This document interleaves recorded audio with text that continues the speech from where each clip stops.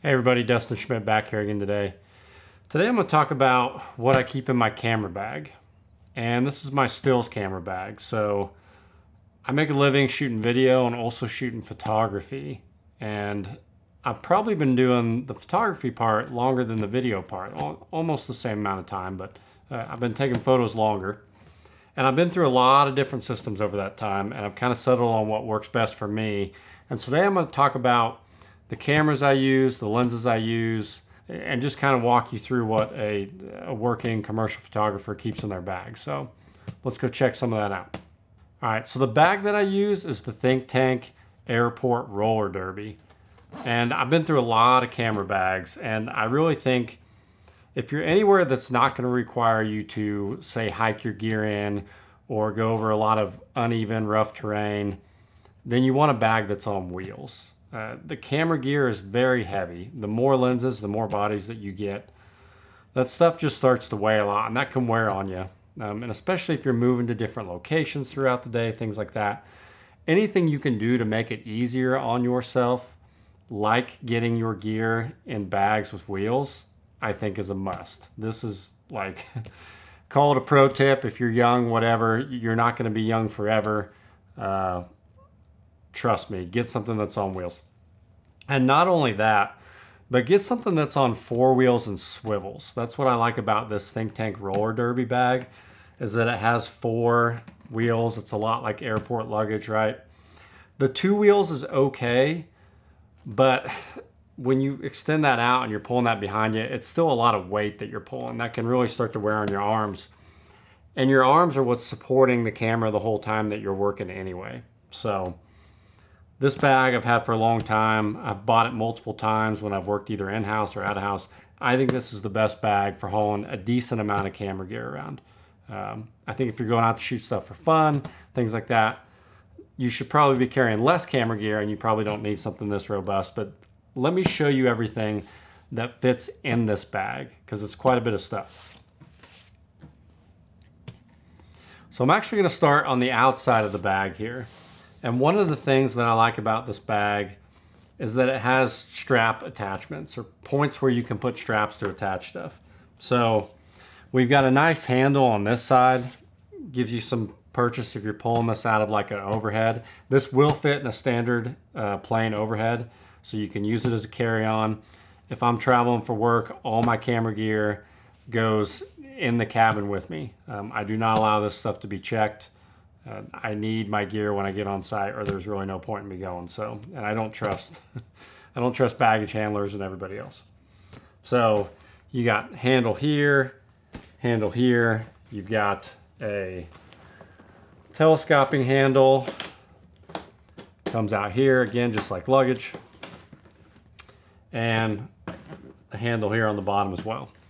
On the side here, what you've got is strap attachments for attaching a tripod.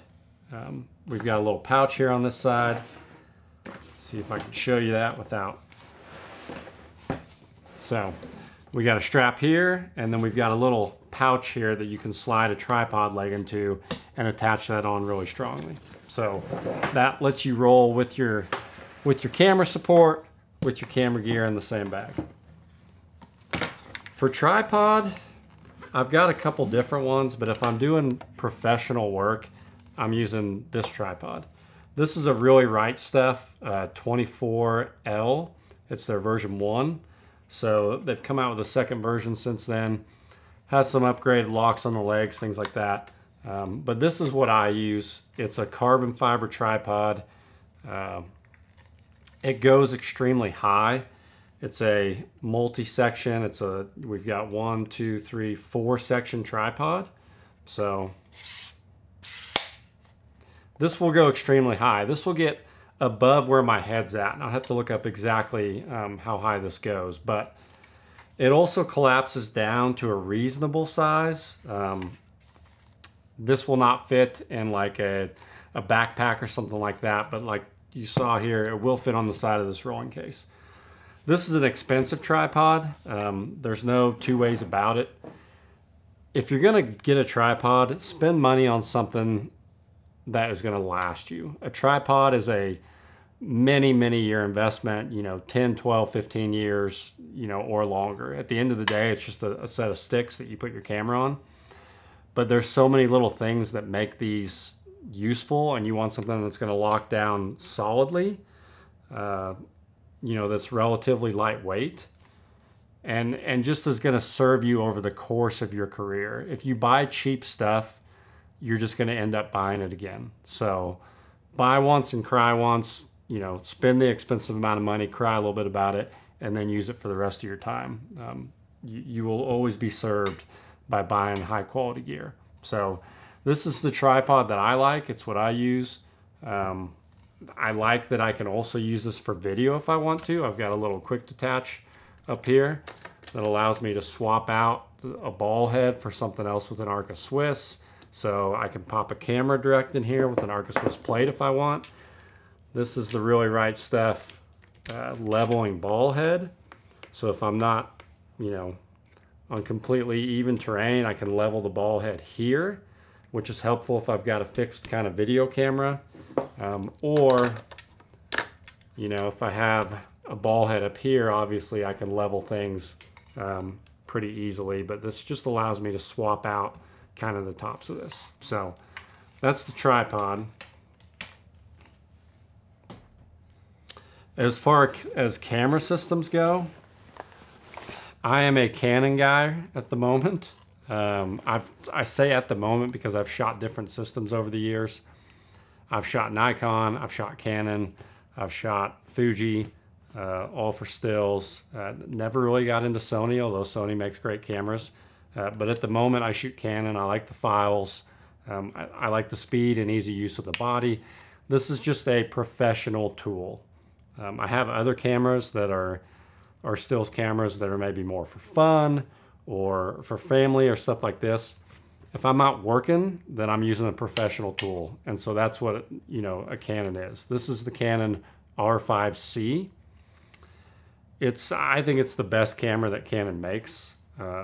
There's an argument maybe between this and the R5, depending on what you need in terms of some of the features. But as a hybrid camera, since I also shoot video, this does everything and it does it equally well. I've got an entire review on the R5C, why I like it so much, why it's so versatile. I think you should go check that out if you're interested in this camera. But this is what I shoot with right now. It gives me extremely large, files to work with, 45 megapixel files, shoots raw. So you can really push and pull those around and kind of get whatever you need out of it. Now, this is an RF mount camera. Most of my lenses are EF lenses. And the reason for that is because I started to acquire EF lenses before Canon ever came out with the RF mount. And so I have an investment in these lenses. There's nothing wrong with them. When they came out with the RF mount, they did make some very nice lenses. Some that are probably optically superior to what you can get in the EF mount. But it's so imperceptible, in my opinion. Clients are not going to see that difference necessarily. You don't have to upgrade those. And the benefit of buying EF right now is that you can get some less expensive glass now that they've come out with RF. There's people offloading this stuff, and you can get it for a discount. And it's going to work really well for you, just as well as it ever did when people were shooting professional work for it for 20, 30, 40 years before they came out with the new stuff. So do yourself a favor. Buy the EF stuff if you don't have the money. If you've got the money, do whatever you want. The other nice thing about this is that I like is that I've got the EF to RF adapter here. This one's a Mikey one that has a built-in variable ND. Again, I like this for shooting video.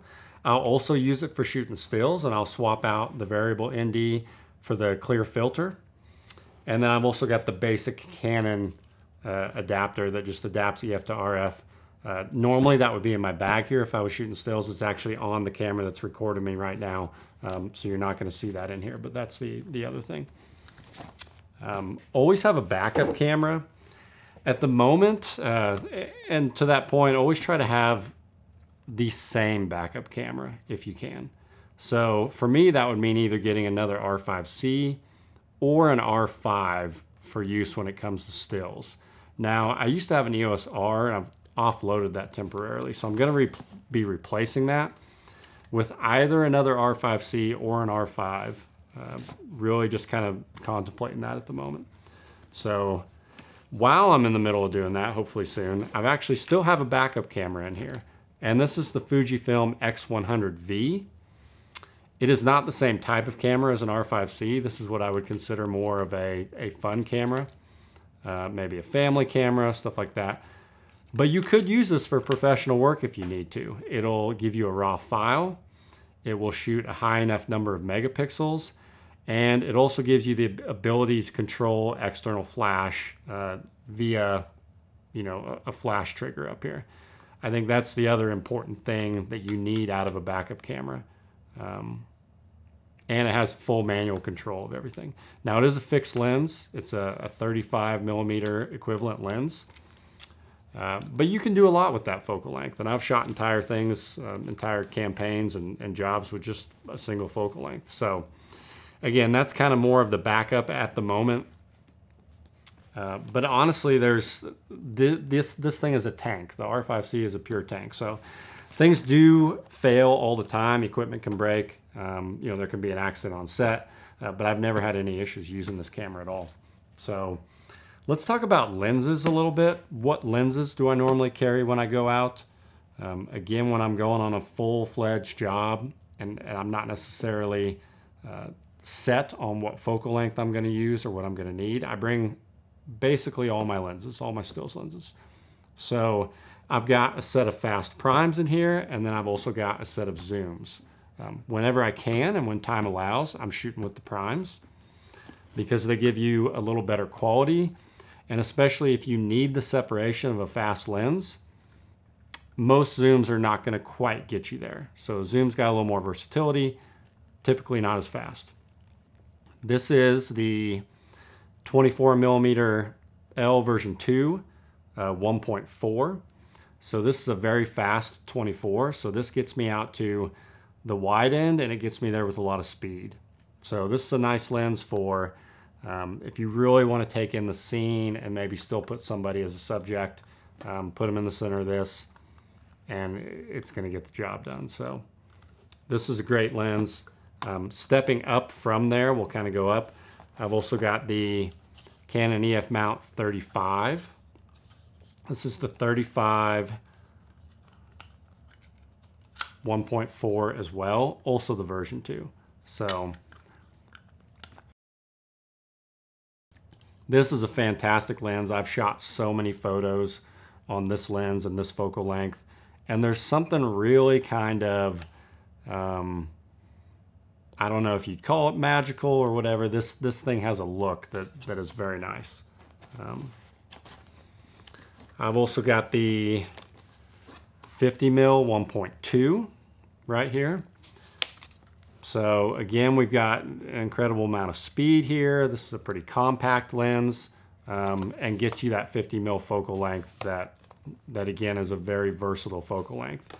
So those are actually the primes that I carry, the 24, the 35, and the 50.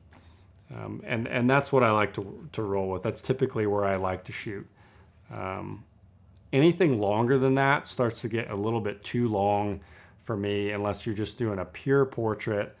I think if you're a wedding photographer or something like that, I do think a fast like 85 or 100 is a great lens to have. I probably will get an 85 at some point. I just haven't really had a huge use for it yet. But I do cover that focal range later on. Then I also have 3 zooms here. So if you're moving a little faster and you need to get stuff done, you just don't have time to be switching lenses every time. You want to snap off a shot at one focal length and quickly go to another for a different look. A zoom's great for that. So I've got the 16 to 35 f4.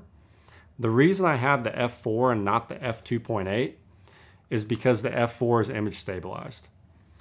And typically if I'm shooting that wide, if I'm going wider than 24, for example, which I have a prime, I'm in that 16 to 24 range.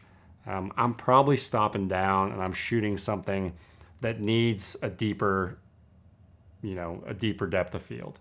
So whether that could be a building or a landscape or something like that, or an interior, f4 is probably going to be fine for that. I'll probably be on a tripod shooting that stuff. So this is my wide lens, and this mainly gets used on the very, very wide angle of it. Also good for video though. If I'm shooting Super 35, then I'm a little more cropped in, so that 16 becomes more useful, and that's where I really like the IS on this. So from there, just kind of up to the standard Canon 24-70 2.8 version 2. The version 2 is a big step up from the version 1. The version 1 is kind of soft. It has a lot of issues. The version 2 of the EF mount of this is tack sharp. This thing is an absolute beast. A lot of people say it's one of the best zooms of that 24-70 2.8 range that anyone has made from any one of the companies that makes lenses. So this is a great lens. This is just kind of your bread and butter lens, right? Like you can do that 24-70 focal range. You can do almost everything with that. So if you're gonna buy one lens, buy this one. That'll get you a long ways. And then on top of that, I have the Canon 70-200 2.8 image stabilized. I believe this is the version 2. It's not their absolute newest one. They have at least a version 3. There are some improvements in those. Obviously, things get a little better each time they make it, but this does everything that I need it to do. And this is my long lens. So I've used this for interviews. You use it for, landscapes, whatever it is. Image stabilized, so you can put it on a shoulder and use it for video. Just has a real nice focal range, and if I need a second tighter angle for like an interview or something, you can zoom to 85, to 100, to 200, wherever you need to go with this lens. So that's kind of that holy trinity of lenses, right? The 3 zooms that cover those main focal lengths. Those are the lenses that I roll with. I don't have any specialty lenses as far as a fisheye or the super wide Canon, like that 11 mil zoom that goes all the way out, or some of those longer 100 to 500 stuff like that, or any like those sports kind of lenses, 600 or 800 or anything like that. I don't shoot those focal lengths. I am mainly within this wheelhouse, so those are the lenses I have. If I need something else, then I would probably go out and rent it. Other things that I keep in this case here, I've got my flash triggers. So I'll pull those out. I've went through a lot of different flash systems as well. At the moment I shoot with Godox, and I'll talk a little bit about why. And this is just the X Pro C trigger for Godox, and I actually have 2 of these. I've got a main one, and I've got a backup.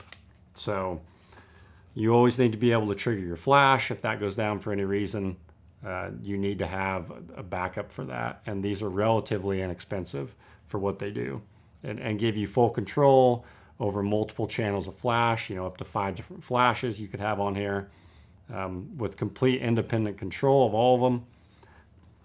It's really kind of amazing where flashes have gone. Again, I've shot a lot of different ones over the years, and honestly, the Godox is absolutely incredible, especially for the price. So we'll get into that. I've also got battery chargers in here. So I've got battery charger for my Fuji, again for my backup camera. I've got Godox flash trigger for the Fuji. I mentioned that earlier, just the ability to potentially switch over that if needed and still be able to control external flash. I've got battery charger for the Canon and spare LP-E6 NH battery for the Canon. So we've got one in there, and then back up here. I've also got an additional one in this pouch here. I've got media, so a couple different storage cases for media. The R5C is nice because it shoots on, I actually like that it shoots on 2 different kinds of media. It shoots to a CF Express Type B and also to an SD card. When it comes to stills, either one works fine. If I'm doing purely a stills job, I like to shoot to the CF Express because it will offload quicker afterwards when you're pushing a lot of files, downloading them. the CF Express is just faster than SD, and I can quickly get photos off. So I've got multiple versions of that, of media in here. I've got 1, 2, 3, 4, 5 different CF Express Type B cards, and numerous SD cards in here. So that's kind of this main area here. I also have in here, of course, card reader. This is a dual card reader. This is a CF Express Type B and SD card reader. This is a Pro Grade. It's a USB-C. I've got a single one of those.